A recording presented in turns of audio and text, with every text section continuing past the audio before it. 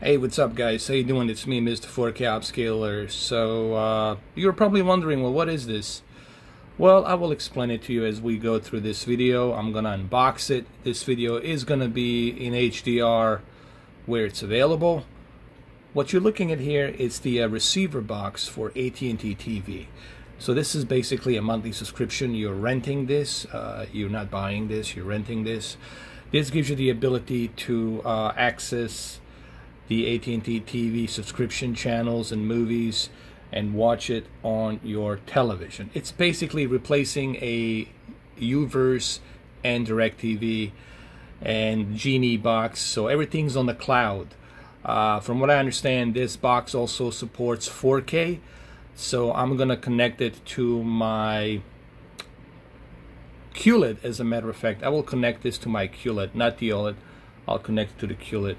So let's unbox this, and I'll talk more about this as I unbox it. Okay. So I have removed the slip cover inside the box. There it is. I have removed it just so you guys can see it. There you go. It may not be a professional unboxing, but hey, this is not sponsored video.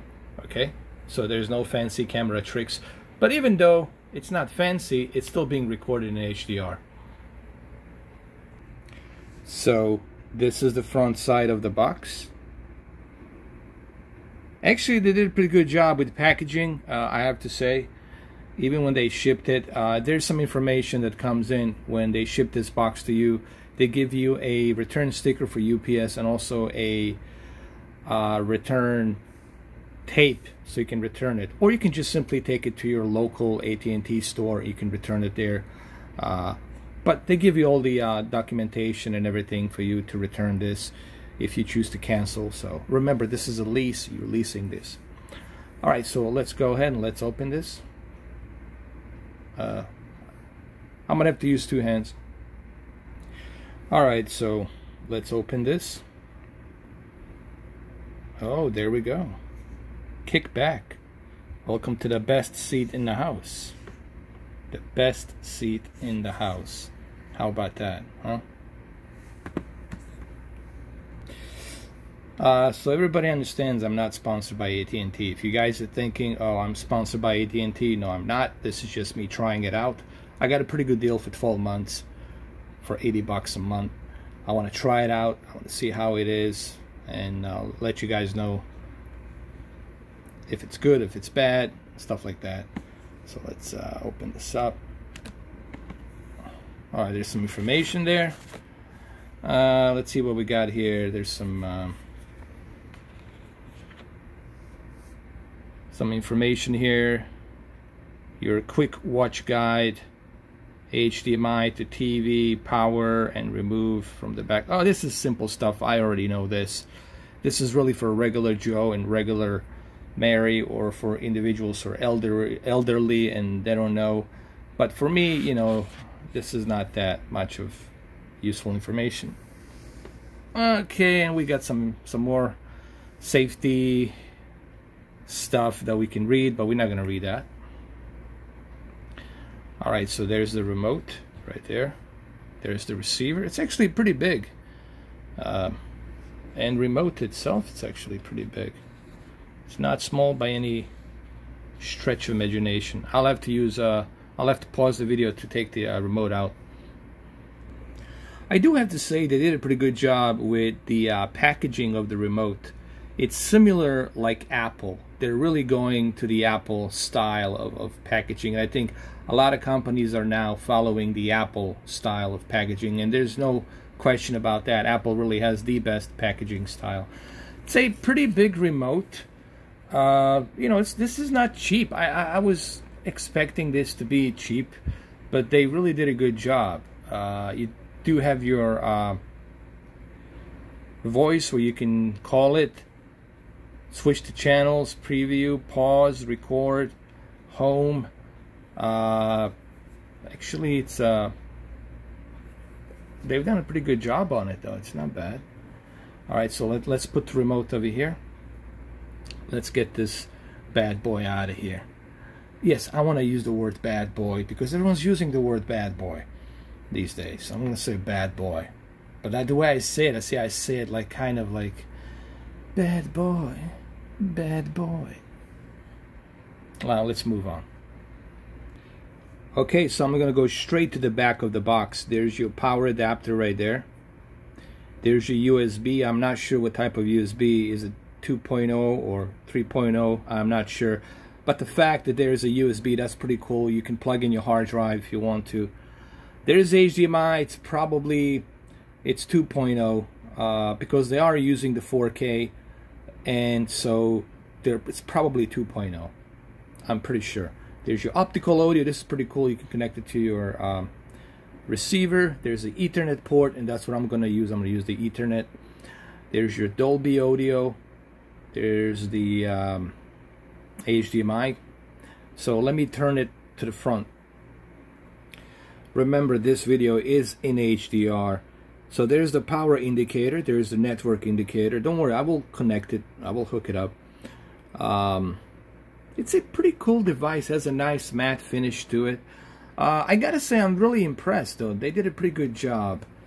I really expected something really cheap, but they didn't. They really did a good job. This is pretty big. It's bigger than your,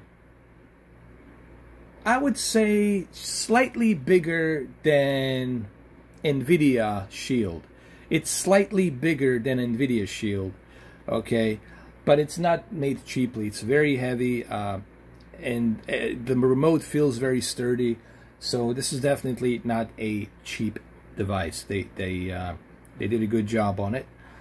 All right, so what I'm going to do next is I'm going to show you another thing that's on the side here really quick. So yes, this is what I wanted to show you. There's a reset button that's right on the right side over here. So if you have problems or issues with a device, you can also hold this for like 3 seconds, reset it, and you can start over. That's only if you have issues and problems with the box.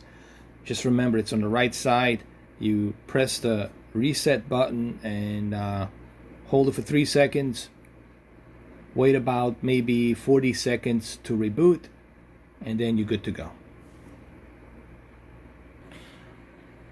Don't forget, this is HDR video. I want to do more HDR videos. Let's see what else we got down here. Probably a power cord, obviously. Power adapter. Well, Lord, this is a pretty big power cord. DirecTV. I'm surprised, man. It's this big. Damn. What do you got down there? AT&T. Maybe they need all this power to power the 4K or maybe future 8K. Who knows what they put inside this box, guys? It's AT&T, you know. You never know. And maybe they included HDMI cable. I don't need it because I have Belkin. I use my Belkin cable. But yes, they did include it. But I'm not going to use this, guys. I'm not going to use this. I have my own. I have HDMI 2.1 Belkin. I'm going to put this inside. I don't need this because I already have one. I mean, I have tons of these, and besides, I want to use Belkin. So that's what's inside the box. Now let's plug it in. Let's see the setup process and how it looks and all that. So let's go ahead. Let's do that. As you can see, I got my Belkin cable 2.1. It's right there. I have plugged it in, and as you can see, there's a blue light right there that's shining. So I'm gonna go ahead, I'm gonna turn on my Samsung Q8FN, which is right over here, Samsung Q8FN. And let's see how the setup process is. Okay, there's another network, so it needs the network. So what we're gonna do is we're gonna use my Ethernet cable. We're gonna connect to it, that's flashing. It's letting you know that you need internet. So I'm going to connect it. There it is, it's connected. There's a little green light that blinks when you got network. When there's internet, you can see the little green light blinking. There's my Belkin HDMI cable, 2.1, ultra high speed. And there's the power adapter. Now, you see it's green. So it's letting me know that I'm green, mean machine, and I'm ready to go. And please don't forget, this video, it's in HDR, we're available. So now we're all good to go. The only thing left to do is obviously put the batteries on the remote, and that's it. There's a remote control. Turn it on the side. You need to pull this to see if there's any batteries inside. If not, use the Duracell. I always use Duracell. Yes, they did include batteries, because imagine if they didn't include batteries, just how terrible that would be if they didn't include any batteries. But they did. So now the only thing left to do is for us to turn on the television. So let's do it. Alright, so we're going to go to our source. Now if you see this line, this light, that's the that's basically my light that I'm using, the light on the camera. That's what that is. There's nothing wrong with the TV, it's just my camera. It's reflecting the light, so that's what you're seeing. You're seeing the reflection of the light. The reason I have my camera and the bright light, because I'm recording in HDR. And what does the HDR need? HDR needs the contrast ratio, bright white digital levels versus the black digital levels. So that way you guys, when you move your peak brightness up on your cell phone, you can have a really good HDR video. Okay? So let's click on HDMI 3. It's detecting the device.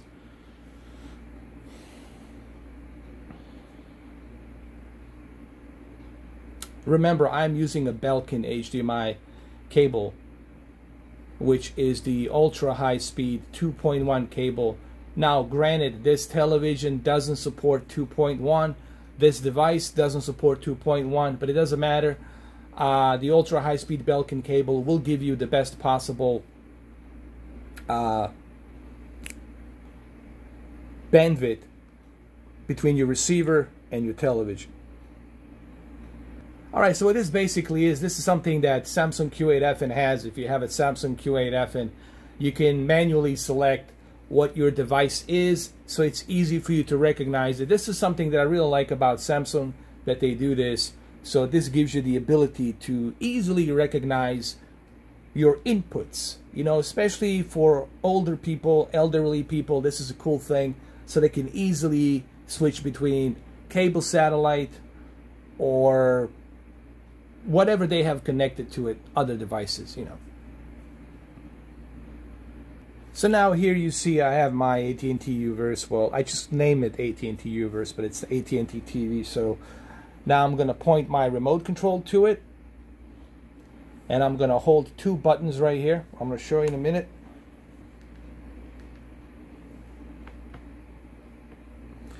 See where it says fast forward and rewind, and you hold it to the device.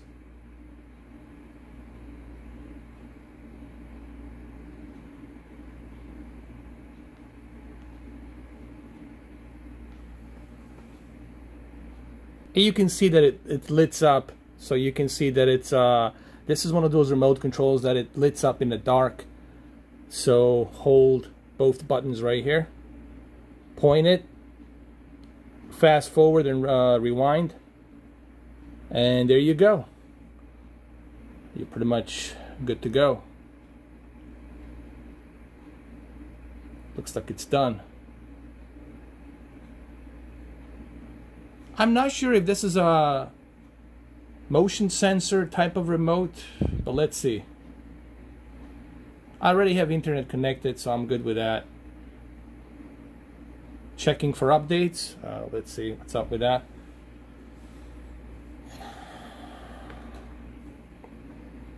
It's now downloading updates. It's going to take a little while. The update, it's actually pretty hefty. It's been now 5 minutes and it's still updating. But I think you only do this one time. You do it one time and that's it. After that, you are pretty much finished and good to go.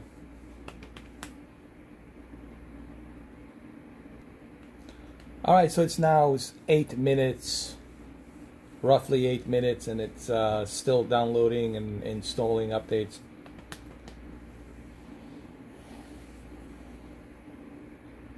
But it's actually cool. While you are waiting for the downloads, there's pop quiz questions. So you can kind of play around with this, answer some of these pop quiz questions while you're waiting. So it's kind of cool. It's not just like a black screen. There's actually something for you to keep you busy, to keep your mind focused on something else while you're waiting for the update. So that's kind of cool that they actually included that. So kudos for them for that. Are we almost there? So it's about 10 minutes. I say 10 minutes. Let's say 100. Oh, I was right.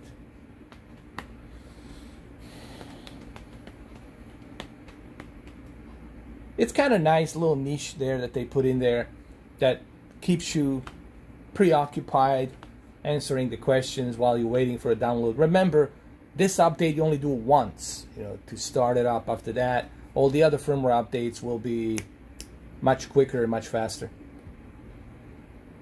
Alright, so it's all done. Now it's going to reset. It's shutting down. So it takes about 10 minutes for the whole thing, but at least you have a pop quiz questions while you're waiting for the whole thing to download and install and reset. So now it's resetting. There we go. It's powered by Android TV. So that's kind of cool that they're using Android TV. I wonder if they're going to support Google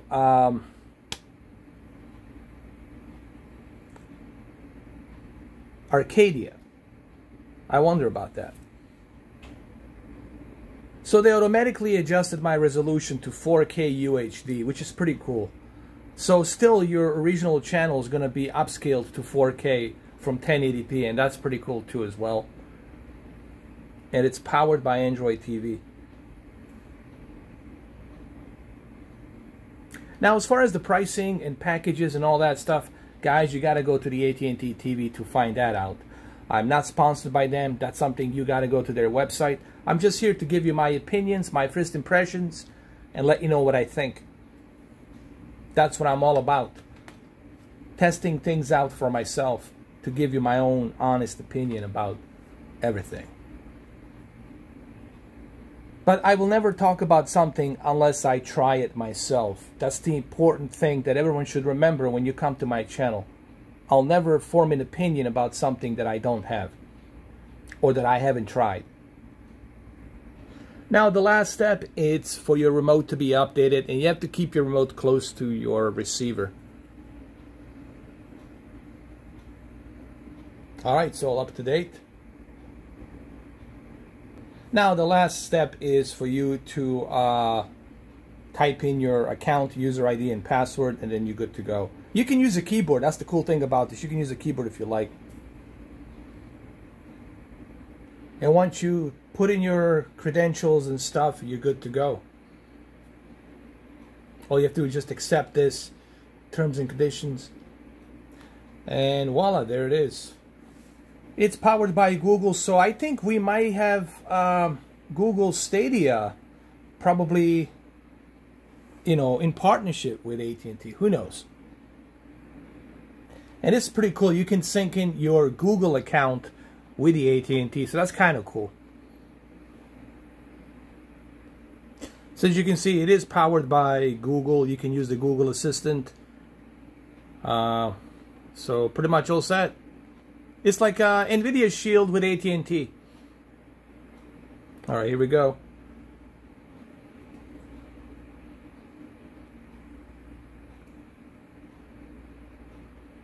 I hope I will have enough memory on my phone to film this. There might be a part 2. Hold on. Here we go.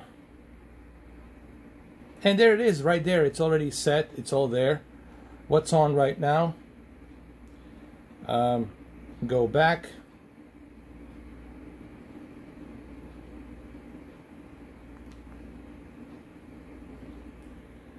So you can use the remote control right here to turn the volume up and down, change the channels if you like. It's pretty cool.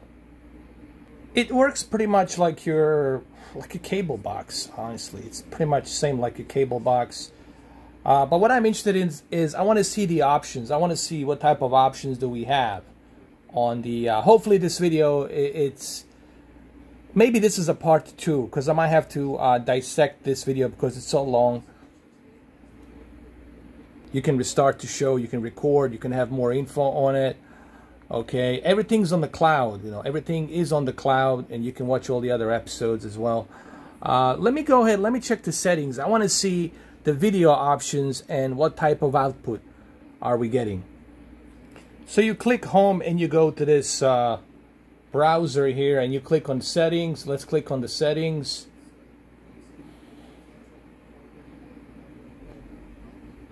I want to see my preferences.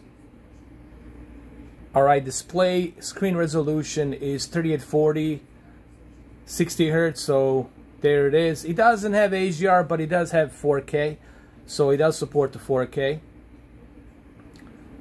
4K 60, what about the audio? Surround.